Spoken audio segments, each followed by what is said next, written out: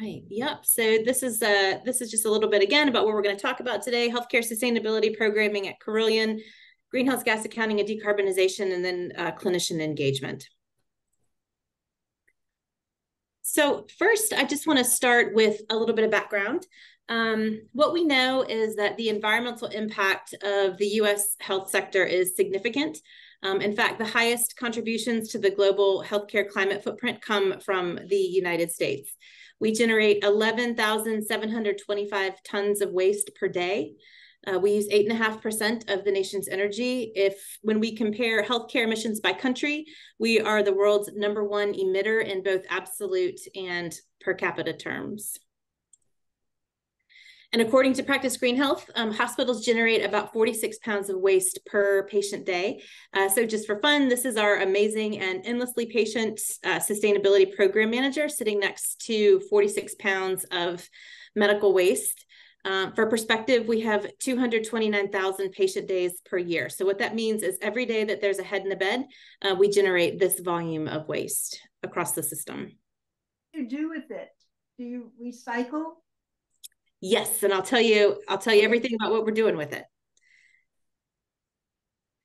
So with this environmental impact, public health impact, financial impact, and many other considerations in mind, in 2015, Carilion signed the Healthier Hospitals Executive Commitment Statement, which committed the system to creating a comprehensive program of environmental sustainability with sustainable, measurable outcomes, to integrating sustainability into our core business strategies, and to tracking and sharing results with both internal and external stakeholders like yourself. So a question I'm often asked when I talk about developing this program is, where did you start and why? And I always say, in healthcare at least, waste is an easy place to start. We generated a combined 7.9 million pounds of waste from our 7 hospitals in 2022. And every single piece of this moved through someone's hands in some fashion. I always say waste is tangible, waste is relatable. Waste reduction strategies are often low cost and demonstrate some type of quantifiable financial return. So it's a great place to start in sort of building the case for a larger program in a healthcare system. Some of our early wins between about 2015 and 2020 were standing up recycling programs at 6 of our 7 hospitals, which in 2015 there were none. So we're starting from that. Decreasing food waste through some food waste reduction programs by 25,000 pounds a year. We set up a mission donation program. So I like to qualify this for anyone who's ever been to the hospital, worked in the hospital, visited a hospital. You would know that there's a vast amount of unopened, unused medical supply and equipment that ends up in the trash every day for a number of reasons. And so what we did when we started this program was we set up what we call a mission donation program. So we're able to capture that product before it ends in the trash. And we partner with international aid organizations and local medical schools and nursing schools, regional nursing schools, to donate that unused product and equipment if they can use it. And that program has diverted 172,000 pounds from landfills. We've been growing battery recycling, increasing from 1,500 pounds to 13,000 pounds of batteries collected from our largest hospital, which is Roanoke Memorial in Roanoke. We recycled 18,000 pounds of soft plastics, which you can see here in the photo with the team from PACU. Soft plastics are just ubiquitous in healthcare. They're everywhere in healthcare. And so capturing that and the ability to recycle that is really, we're really excited about that program. We've been able to tackle about 18,000 pounds of that waste. And then we've done 2 community electronics recycling events in the last year. And from those, we were able to collect 72,000 pounds of electronics from community members to get them into the hands of electronics recyclers so that they weren't disposed of improperly and contributing to air pollution, soil pollution, water pollution. Other early areas of work that we did was also in the energy space. We've been upgrading all of the lighting in our hospitals to LED and are almost complete with those projects over the last probably, I'd say 10 years we've been doing that work. Roanoke Memorial, again, our largest facility, retrofitted the entire building with LED bulbs, which was about 30,000 bulbs, which was one of my favorite projects. We have a solar tracking field that was built by our colleagues up at New River Valley Medical Center, your space. Franklin Memorial, which is in Rocky Mount, they've been doing a ton of work on their mechanical systems over the years, and their engineers up there were able to save about approaching 16,000 gallons of fuel oil per year, enough to heat 31 homes a year. And then always we try to shine a light on the work of our engineers and our maintenance teams, which can really be the unsung heroes that are just quietly doing the work in the mechanical spaces behind the walls.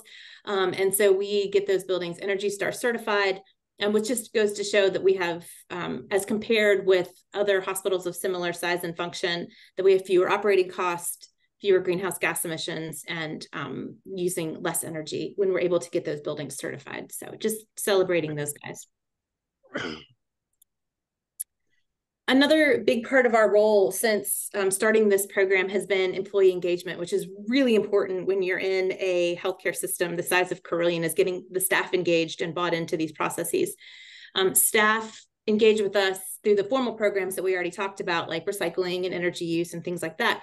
But then we also do a lot of work to really just engage them socially. So we do campus cleanup days, we do sustainability hero awards, Earth Week events. We do the soft plastics that we were recycling program. Those are turned into benches made of that recycled content. And so we have those. We host a climate and health conference for our employees and also for other health systems in the area. And if you are a physician or faculty from tech at the time, they came in and they were able to speak for us. Native planting days. We most recently launched our Greening the Office program, which is designed for administrative offices. So all to say that we just do a lot of work to let people know, our employees know kind of what we're doing. We're trying to do our best and to get them engaged and excited. And really, we find that that is always beneficial because it aligns with the values of so many of our employees, and it gives them a way to feel in this system, this process, this area of the industry that can be so polluting. It really helps them to assuage some of that anxiety that it can cause. And then, so what's next? In early 2021, we worked with 19 leaders from across the system after doing some of that baseline work that I was telling you about, to set goals for the next several years, to have clear direction and organizational alignment. And the goals that we came up with, so this is what we've been working on to hopefully be completed by 2025.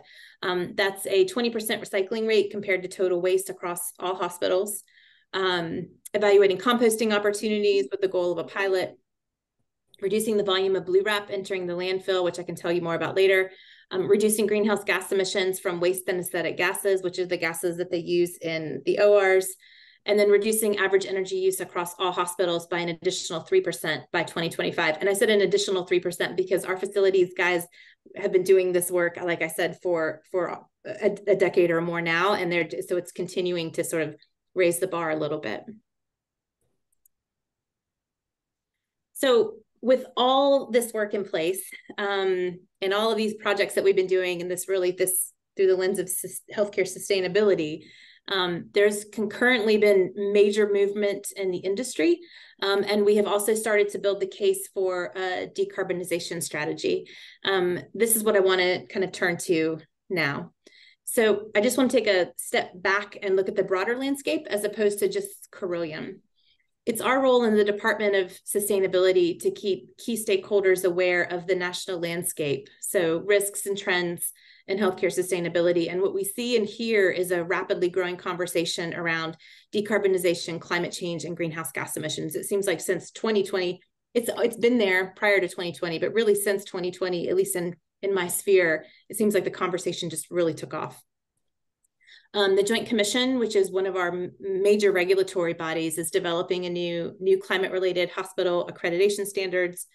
The U.S. Department of Health and Human Services, in partnership with the White House, launched the Health Sector Climate Pledge, which includes a 50% greenhouse gas emission reduction by 2030. CMS released an RFI seeking input on how healthcare providers can more effectively respond to climate risks and reduce their emissions, and how HHS can support them. And the SEC released its proposal in 2022 to require public companies to disclose their greenhouse gas emissions and exposure to climate risks, which I recognize is pertinent to public companies, and we're a not-for-profit healthcare sector, healthcare system, as many are. But the point is the regulatory machines are moving, I'm thrilled to say, and it is very reasonable to think that these requirements will trickle over into the not-for-profit sector. So all of that to say, we proposed, and Carilion's Environmental Stewardship Executive Oversight Committee agreed that it would be wise to anticipate a requirement for carbon reporting in the near future. So to that end, we began to work on establishing our first ever enterprise-wide carbon footprint for scopes 1, 2, and 3. What we believe this will provide us with is the ability to understand the drivers of our emissions and areas of opportunity to improve. And when the organization is ready to set decarbonization goals, or is called to do so by one of the regulatory agencies I was just talking about, we will not be flying blind. We will have this kind of system already in place to do this calculation. So one of the parts in convincing the system to get this done that we had to do quickly was to educate folks internally on what does that mean? What does greenhouse gas accounting for a system look like? So this just really quickly, these are the 3 scopes. There's scope 1, which many, if not all of you may already be familiar, so I'm not going to linger here very long, but scope 1 are the emissions that arise directly from our facilities. So things like natural gas that we burn to heat our buildings, or the gasoline or diesel from our fleet, like our ambulances, shuttles, and trucks. Waste and acidic gases, which I was talking about, which is the gas that they use to put you to sleep in the OR. That unused gas that's exhaled by the patient is vented directly from hospital rooftops to the outdoor atmosphere. Refrigerants and coolants that inadvertently link from our HVAC. So all of those things are direct emissions from our buildings. Scope 2 are the emissions that we cause indirectly through the consumption of acquired energy. So all the electricity that we purchased for the buildings within our scope, or our boundary, I should say, for the year. And then finally is scope 3, which we learned once we started doing this exercise is just an entirely different beast. Scope 3 is massive. So these are all the remaining emissions that Carilion causes indirectly that are not energy related. So examples of that would be purchased materials, kind of what are we buying from whom and how much, business travel, the volume and type of waste we generate, and the treatment of that waste, which you've already seen is massive. And investments are a few examples of what goes into our scope 3 calculation. So once we have scopes 1 through 3 calculated, and I'll say this, my program manager and I have been working on that calculation for 14 months now. We have one little piece of the pie left to figure out. We anticipate to have that final calculation within probably a month or 2. And then the question becomes, then what, right? Like once you have the big number, then what? So what we will do then is to use this information to help educate leadership and other stakeholders on mitigation strategies, because our leaders are experts in healthcare administration. They're some of the best in the country, but they are not experts in greenhouse gas accounting, decarbonization strategies, or climate change. And so it's our job to raise awareness and to help them understand what that path forward looks like. So some of the mitigation strategies for that can be increasing energy efficiency and reducing those waste and acidic gases that we were talking about. And the good news there is that, as I showed you from the goals slide, I'm able to say to those leaders, you already approved that work. We're already doing that work. We're killing it. We're doing it. Look at these. My hope is that when we do 2021 to 2022, which is the next year that we'll calculate, that we'll be able to say, we can already see these reductions, and to get them excited and bought in from that perspective.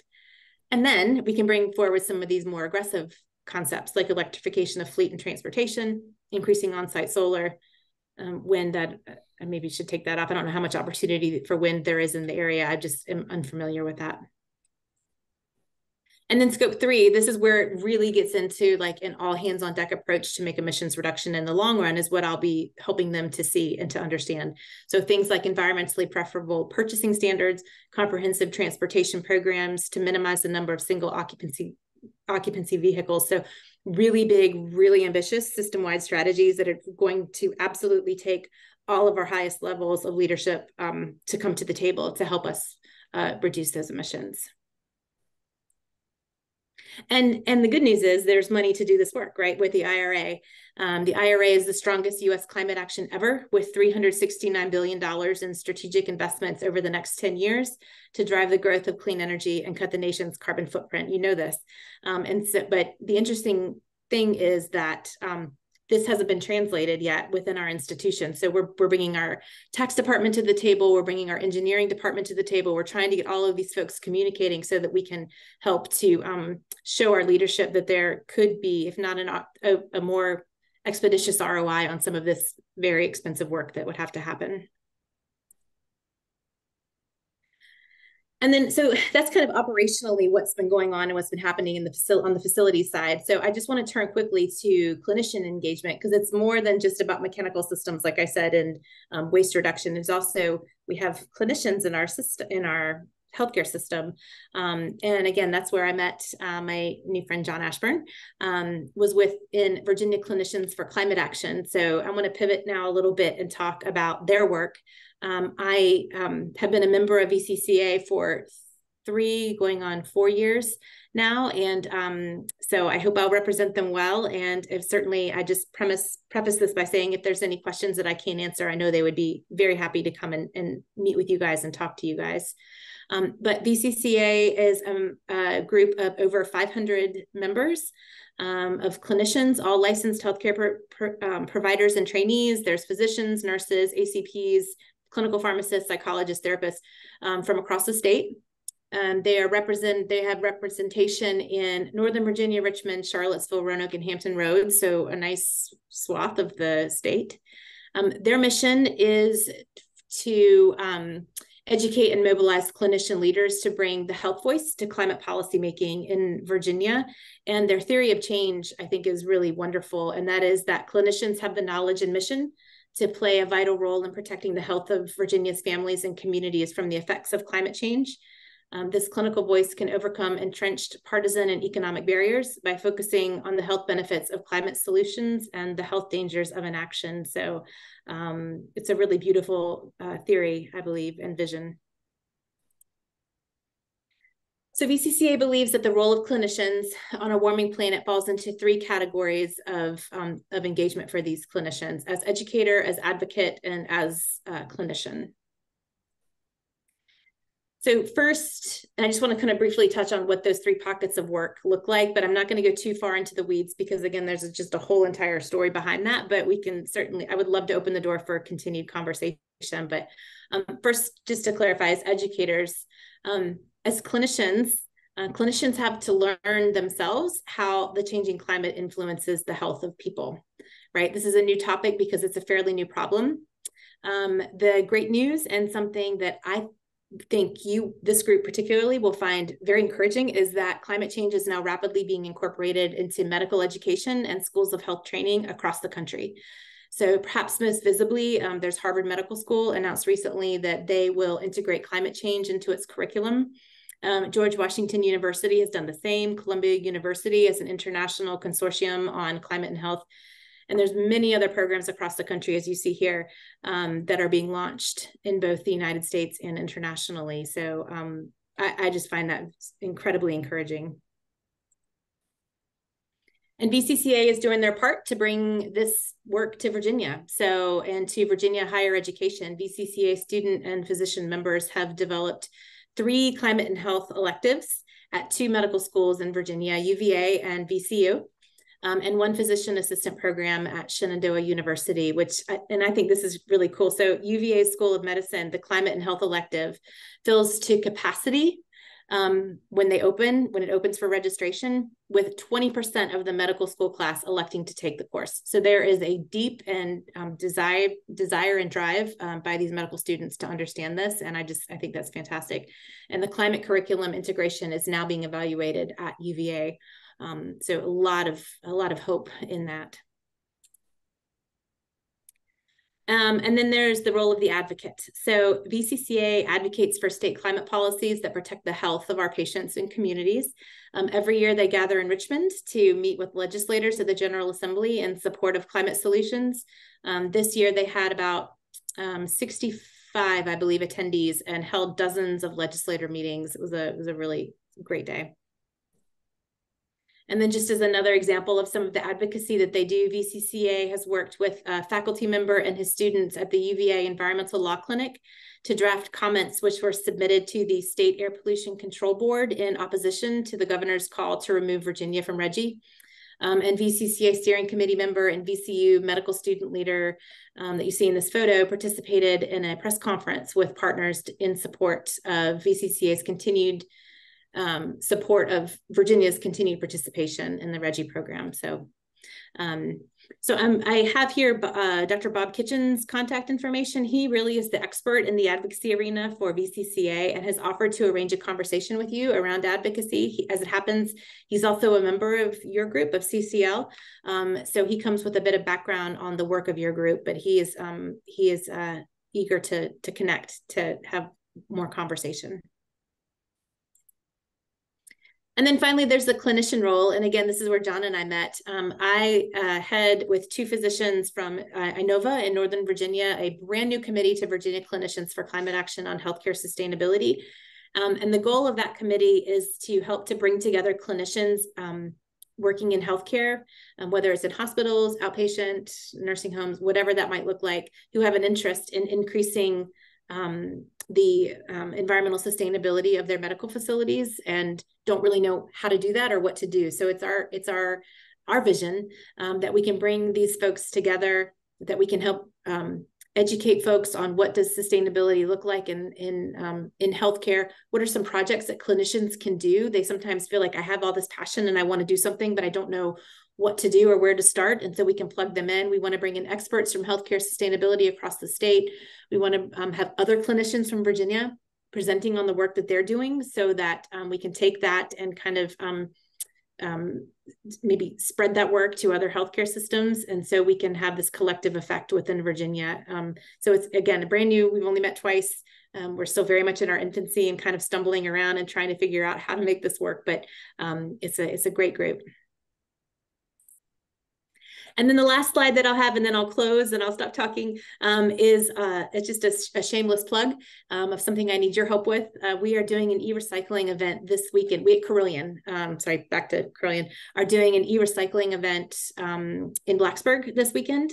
We are asking that you would please share with your networks the flyer that I believe she was going to include with the meeting materials.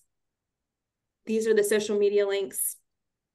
Or just drive through, come join us, drop off your electronics.